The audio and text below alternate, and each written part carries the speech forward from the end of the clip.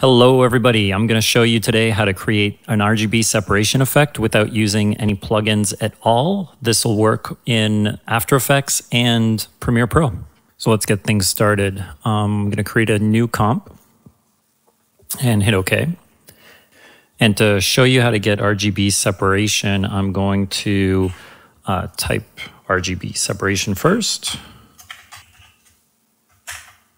So to get it started, you're going to want to go into your effects panel and type up Shift.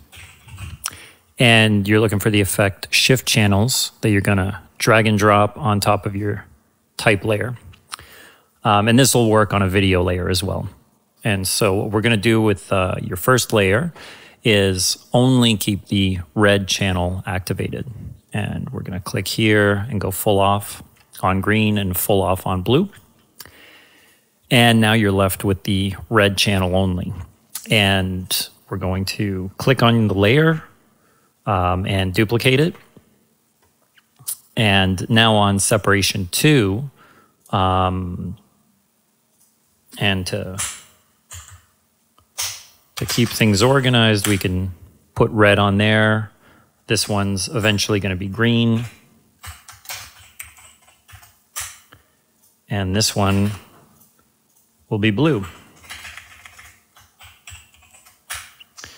And click here, turn off red, and go to green. Hit green, go to blue, turn off red, and hit blue for blue. Highlight all your layers and go to your blending mode, and I like to use Add.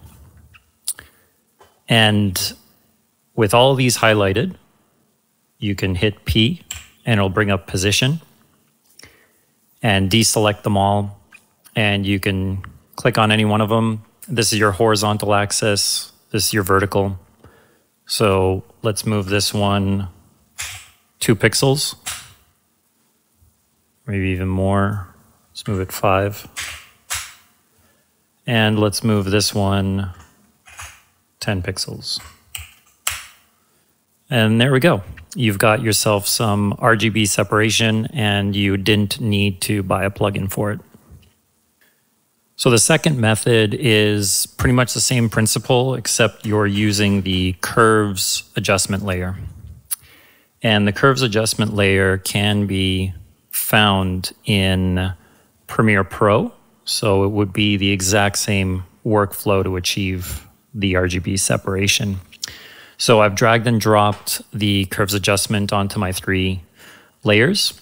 I'm going to hit on blue, and in the curves adjustment layer, hit RGB and activate the blue. Oh, no, sorry. We're going to activate the red channel, and we're going to drag this top layer all the way to the bottom. And then we're going to do the same thing for the green channel. And we're only leaving the blue channel active on this layer. And it's going to be the same thing for the green. We're going to hit red, drag this down. And we're going to hit blue, drag that down.